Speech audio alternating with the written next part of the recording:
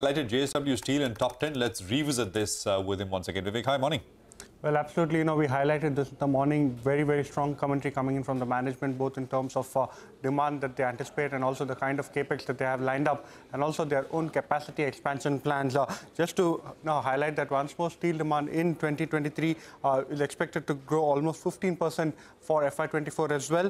Company's plan entails an additional capex of over 1 lakh crore, and along with that, they're planning to take capacities up to 50 million tons by the end of this particular decade itself. India's present steel capacity is close to 170 million tons. They're looking to take it up to 300 million tons. So on the back of that, the increased capex is justified, they believe, on the back of very strong demand trends that they're witnessing on ground. Along with that, they want to ensure that India has sufficient steel reserves so that they do not have to import steel, especially from China. They are saying potential exists for #1 downstream capacities to be established in consuming countries as well. They've also alluded to a few M&A opportunities, haven't given any timelines or identified targets as of now. But very strong commentary coming in terms of capex. All right, Vivek, thanks very much for that.